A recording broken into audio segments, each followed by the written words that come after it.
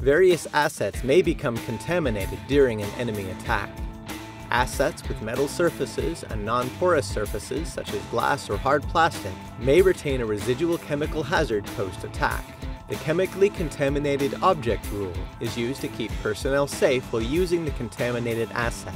How personnel cordon off the contaminated vehicle or object will depend on its size and the duration in which the object has been contaminated. Report all contaminated vehicles to your UCC with vehicle-specific information and type of contamination. This should be documented on Air Force Form 1800.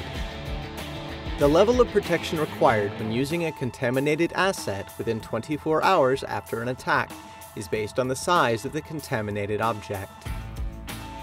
Small objects are considered to be any object that is smaller than a bus or resources that have 10 square meters or less of metal and/or glass surfaces. Some examples of small objects include aircraft ground equipment, munitions and their trailers, and vehicles such as pickup trucks, Humvees, and 1.5-ton stake bed trucks. Large objects are considered to be any object that is larger than a bus, or that has more than 10 square meters or more of metal and/or glass surfaces. Some examples include 44-passenger buses, fuel trucks, P-19 fire trucks, and all aircraft. Immediately following an attack, within 1 hour of contamination, MOP 4 should be worn in all zones, whether dealing with a small or large contaminated asset. After the initial hour, and up to 24 hours from the most recent attack, MOP 4 must be worn within 10 feet of small contaminated assets. For large objects, MOP 4 must be worn up to 3 hours after an attack, and within 50 feet until 24 hours after an attack.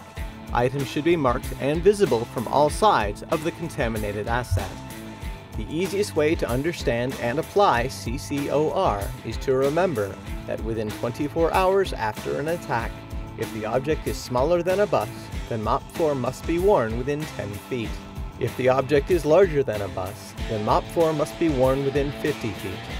Once the 24 hours after an attack have passed, individuals must wear gloves at all times when dealing with the objects or vehicles that were once contaminated.